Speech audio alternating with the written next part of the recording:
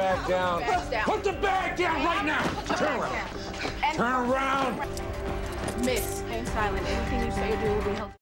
We got your prince. We know you're Marcello Grassini. I haven't been him in a long time. Yeah, about 15 years. Why would you risk your cover for this? You heard the racket. Drove me crazy. These people in Los Angeles, I don't know who they think they are.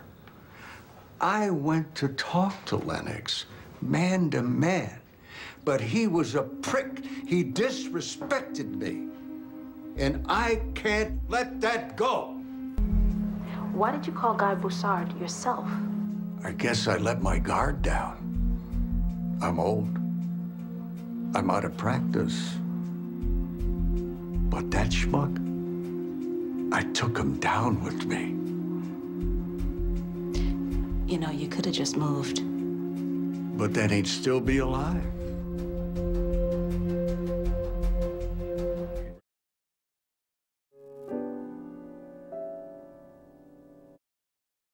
How am I gonna trust you with my daughter when you are as high as a goddamn kite? She's not your daughter.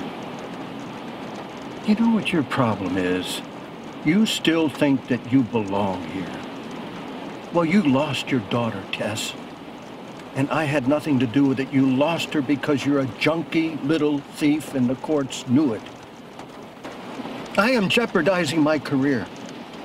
Do you know what that means? Yes, I know what I don't think you do. I appreciate what you are doing.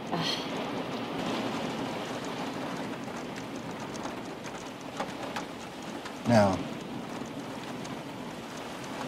pull your pants down.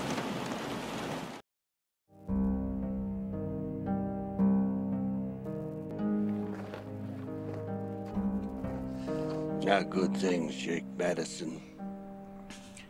At high noon today, I'm going to execute you in the name of the law for theft, brutality, endangering the innocents, and murder.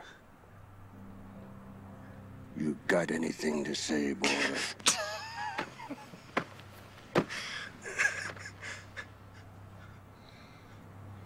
You're serious? I